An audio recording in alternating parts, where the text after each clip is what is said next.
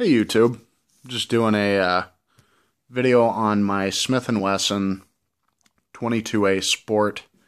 It's a gun that I picked up used, and let me just start out by saying that if you like action videos, people doing shooting, comparing other guns, I don't have, as of current, another 22 with this gun. I don't own another 22. I don't have another one with.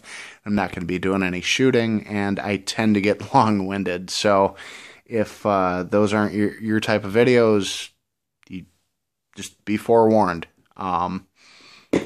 Here's a gun. Comes in the regular Smith & Wesson blue box. And there's that. There's a gun. Comes with 2 mags box, spent casing, and paperwork. I paid $200 for it used, which I've heard people getting them cheaper, probably. Sure that get it less somewhere else, but I live in Minnesota, and that's just how we roll. So let me get this case out of the way. It should be empty. It is. We'll check for that in a minute. This extra mag is loaded with CCI Stinger. And let me just put in a quick, non-paid for plug, free plug for them. This is damn near next to impossible to find, and it's 1,640 feet per second, which is very fast for 22 ammo compared to just standard velocity, or even the like the mini mag, which I think is like 1,235 feet per second. So I have what do I have? I think I have 20 left, and just kind of saving these. You can shoot them without hearing protection, just like regular 22, but they do give a better pop, absolutely, than the regular 22s. So just put that in the case. We're going to, since it's ammo, and we're going to be firing it, dry firing it, and just playing around with the gun. We're going to take the ammo aspect of it and put that off to the side. So here's the pistol. This is, I'm not sure if if all 22A model pistols have an aluminum frame. This one has an aluminum frame. There are ones that are like all black. I'm not sure if those are steel, but I believe the top part is steel. So the aluminum frame probably has little to do with weight reduction or anything like that. And as you'll be able to see in a couple minutes, or a minute, or very soon, hopefully, that it's a solid frame. This is a very weighty, solid, heavy gun, and I mean it's comparable to other 22 pistols as far as weight. But if you're talking a Glock or something like that, that's going to be lighter, probably much lighter, almost close to half, because they're going for a different type of firearm. So it is empty. The mag release is on the handle. Check the mag, and it is empty. We have nothing in there. So things I like, things I don't like. I have ADHD, so I tend to go all around. But let's start with the trigger. It has a crisp 5-pound trigger, which has a nice break. We'll bring that forward, and it has a stop, which is kind of weird. Usually I have to pay more for that, like a match trigger, but bring it back, and has a very satisfying break. That's about 5 pounds. I haven't measured it. I'm sure other people have. I'm sure the data's out there.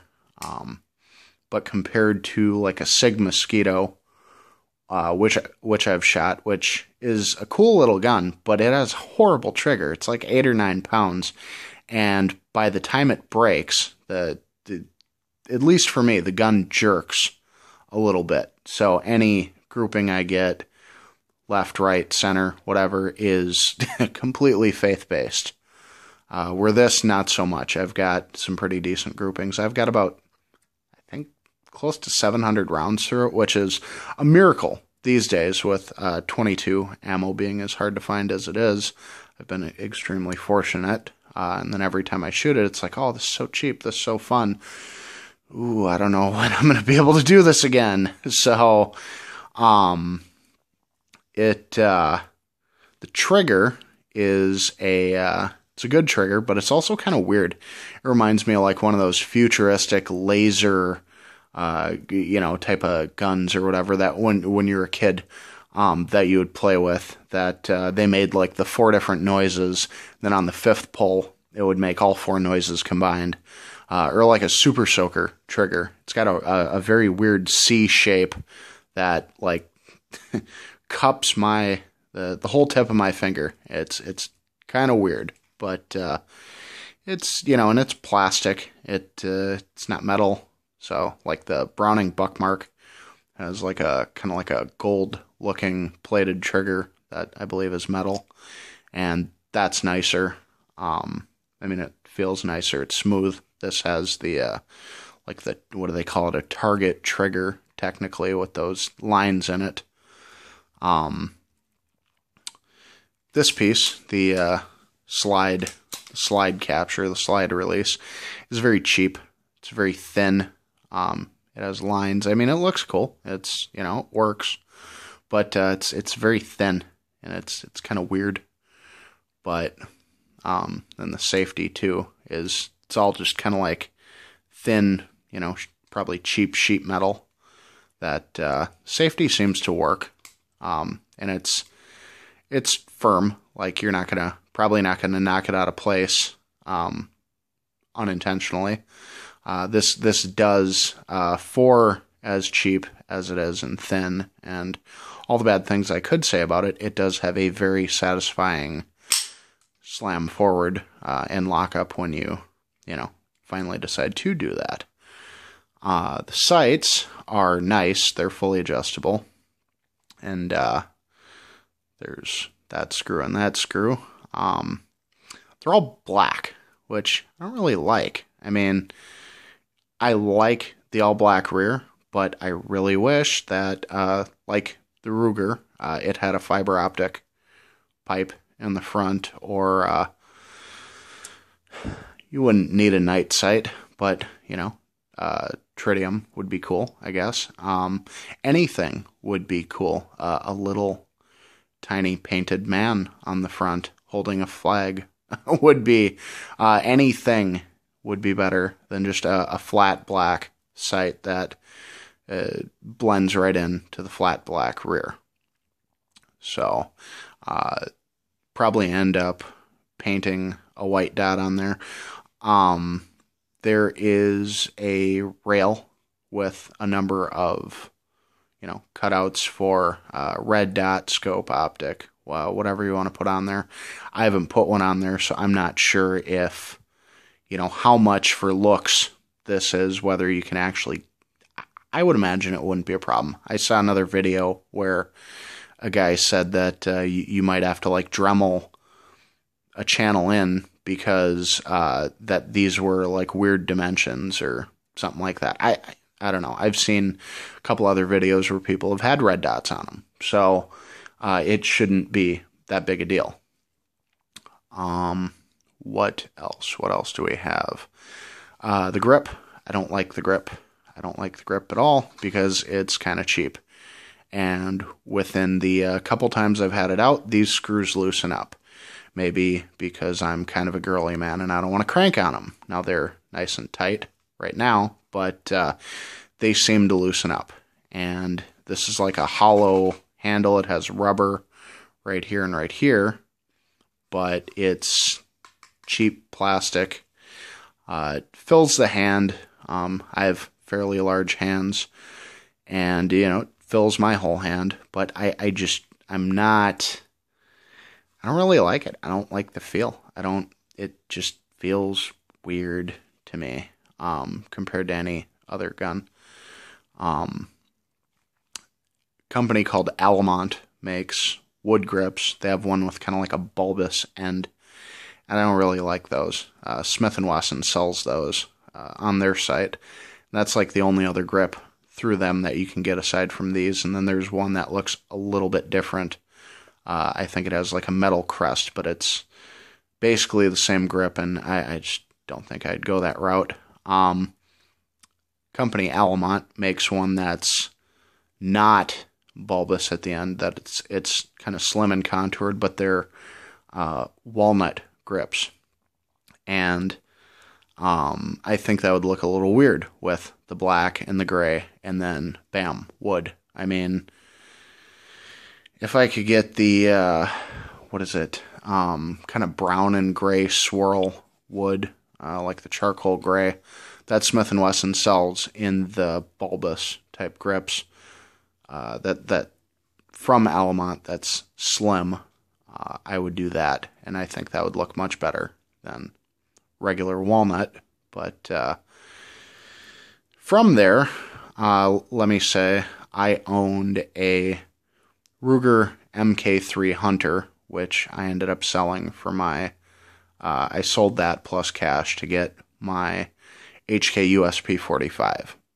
And I wish to God, now I love the 45, I love HK.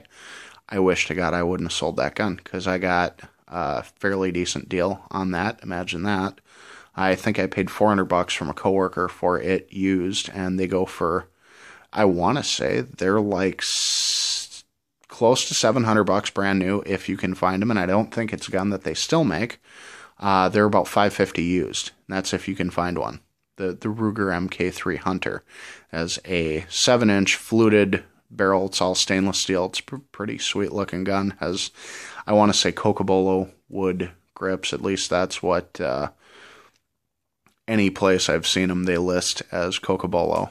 Even though I thought Cocobolo looked a little different, they look like rosewood, and I've seen them listed as rosewood. So I'm not sure what they come with. But, and this is talking about a gun that I'm not even reviewing, so let's not get too in-depth with that. But that said, my experience with this gun inevitably comes back to my experience with the Ruger, which was a phenomenal gun.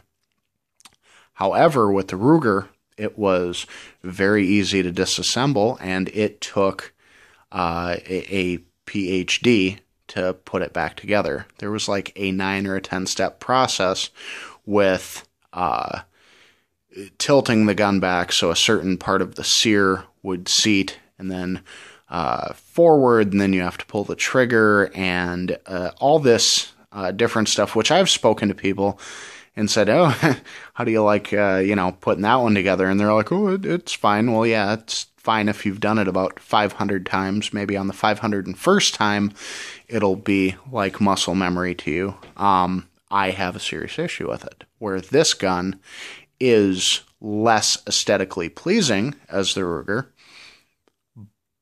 all because of this trigger, which makes it very easy to disassemble.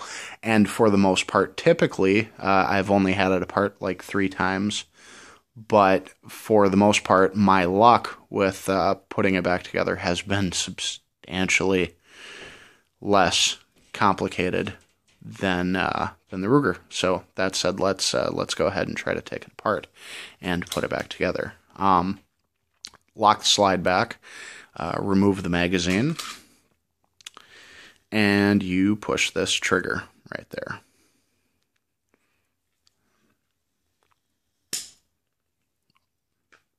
And with any luck, the little plastic bushing that everyone complains about will not shoot across the room.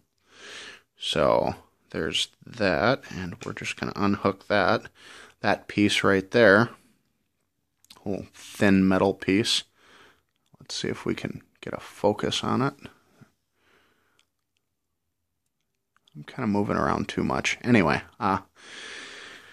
there's a part back here where it hooks into. That just hooks in right there, and then that slides forward. So there's that, and take that.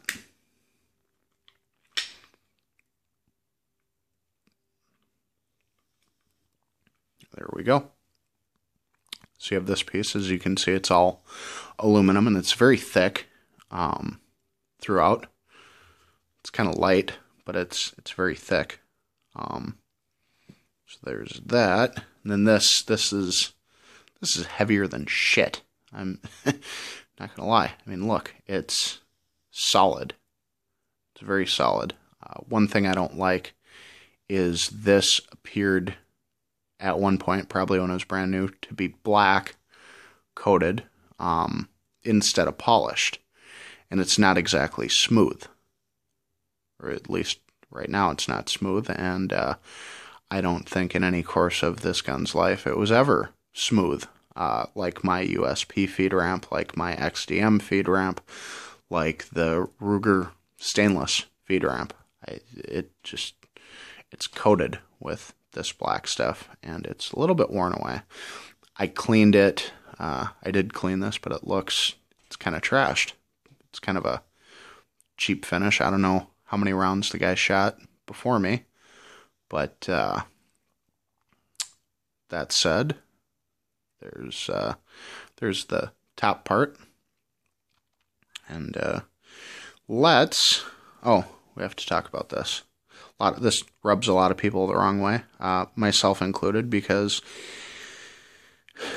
the better you can make a gun, the fewer pieces, if any, that you need to routinely replace. I mean, a barrel after tens of thousands of rounds, other parts, but nowadays you shouldn't have to replace parts that wear out routinely on a gun. I mean, it just, for most people that aren't, shooting competition or whatever for recreation, they will go their whole lives with a well-made gun without replacing anything. And it'll work just the same the day they get rid of it, the day they die, the day they give it away, the day they pass it on, as the day they bought it with a well-made gun. This is, like we said, a sub $300 price range, brand new, in most cases. So I don't know if other guns in that price range have any issues like this, but this little piece flies across the room periodically if you're not careful with taking this apart, putting it back together, mostly taking it apart. Bye-bye. I mean, it can and will shoot across the room. This is a brand new piece. It comes with, the one that came with two. I don't know if the guy or girl that had it before me replaced the piece. And it probably didn't need to be replaced, but I just thought, hey, why the hell not, start fresh? So, just replace that. And there is a part right there, little indent that sits in right there. So you just put that over the top and in there. And then there's, it's kind of sloped downward at the bottom of this little plastic piece, so it slides in there when you put it back together. So, like that. That's no good. Alright, you gotta kind of hold that and feed it in like that. See how we got that in there? Okay. So far, so good. Despite being thorough, like I said, this is a hell of a lot easier than a Ruger. Let's bring this back to lock that into place. Okay. Then we'll take the top of it. Everything looks good. That little hook in the back of it right there. Lock that in. And if all goes well, pull that trigger, that goes in there. And bring that back a little bit, the barrel toward the frame. We're locked in good. So that is that's the extent of the difficulty of putting it together, which, like I said, compared to other guns, one gun in particular, is so much easier. And then one thing, you will not get it to fire without the magazine in it. Throw that in there, and you have a crisp 5-pound pull. So there's that. I want to, because I miss my Ruger, but its value is definitely not lost on me, that I want the 7-inch model. Now, you can get a 7-inch barrel for about $150, or I could just sell this and buy a 7-inch model, but my girlfriend bought this for me, and I'm sure that would, in some way, give her a little bit of butthurt if I sold the gun to buy a different or better gun. So let's just modify the hell out of it to make me happy. Get a 7-inch barrel, $150. The wood grip, which is, in my opinion, probably better than this. I've never seen it, but hey, I will bet money that it would feel better. About $200. So I got this. I said that I bought it. I didn't buy it. She bought it. It was a birthday gift, and I'm very grateful. She gave me the receipt in case I wanted to return it. But no, she paid $200. So $200 plus another a little over $200 is $400, which is much less than the $550 that I would have to spend to get another MK3 Hunter if I could find one, or a heavy barrel government model Ruger. I think it's MK2. Those are like $675. They're made to be as heavy as 1911 45 to train with. And I think they still have the weird grip angle, which I don't really get, but it's an old gun. They've been out of they haven't made them for quite some time. But regardless, if I get the grips that I want, the barrel that I want, it will be as heavy, if not heavier, than a Ruger, which is nice. I've heard people complain about how heavy this gun is. Okay, you're buying a target pistol, theoretically. You're buying something to shoot beer cans with, to shoot paper with, to shoot squirrels with. Okay, and to get good groupings, let's say that you buy a really expensive match-grade gun, usually they're pretty heavy, especially on the front. So as you're firing, the nose isn't jumping as much, you're not getting as much muzzle flip, and you're able to go from target to target to target to target. I have no problem with the weight. I actually like the weight. If it was heavier, I'd be happier. That said, I welcome the 7-inch barrel and the extra probably 2 or 3 ounces that it brings. This is probably close 36, 38 ounces. I've heard the 7-inch barrel model is about 42 ounces. So that's a pretty heavy gun. It's heavier than my XDM. It's heavier than my 45. It's heavier than, a lot of other handguns out there. Most other purpose-built handguns. So I like the weight. And I like the value for, I don't think that this is going to be any less accurate than the Ruger. Some people can argue about that, but hey, why argue about how accurate 122 is versus another when you're not in, competition? I mean, maybe if you're in competition with someone else, but as far as general purposes for the gun, it is a fairly nice gun for a used gun. If you're looking at a $200 price point, if you're looking at buying something brand new for $300, you definitely have options. Browning Buckmark, a Ruger 2245, which I don't really like because that has kind of the same plasticky, fat grip, and it's got a shorter barrel, and it's light, which some people like the light. I don't like light. I want that heavy front nose to keep from muzzle flip. As far as aesthetics, as far as build quality, like I said, you have options. The Beretta other stuff, but I'm happy. I'm happy with it the way it is. I will be way happier with it the way I want it to be, and I think if you buy it to teach a child, teenager, wife, a girlfriend, yourself, recreational shooting, I think you'll be very happy as well. So, thank you for watching my video, and if you like the video, like the video. If you like my channel, subscribe, check out my other videos. Thank you for your time, and have a great day.